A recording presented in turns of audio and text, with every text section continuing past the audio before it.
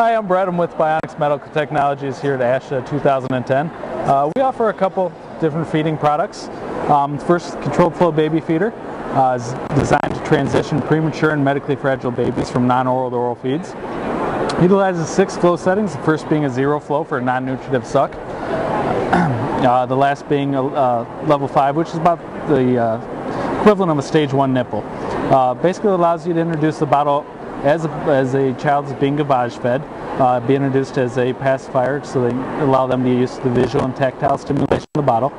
When you're ready to begin oral feeding, and turn to a level 1, which just provides them with small taste. As they become accustomed to that, you can easily transition to levels 2, 3, 4, and 5, which are just small incremental changes up to a standard stage 1 nipple. If at any point during a feeding a child becomes tired or disorganized, turn it down or off, let them regroup and reorganize, all without having to remove it and reintroduce it to the child. As they're ready to begin feeding again, simply go back to the last level you successfully fed at, and they can begin feeding. Some of the major advantages include consistency. Because the bottle is all mechanically controlled, it doesn't matter who's administering the feeding. It could be a child, could be the parent, could be the therapist, could also be a nurse. Each level is going to be consistent regardless of who is administering it. It also has a very unique nipple as a center channel that prevents a bolus from forming in the nipple that can be expressed and aspirated on. That center channel also helps keep the flow rate true to whatever it's set on.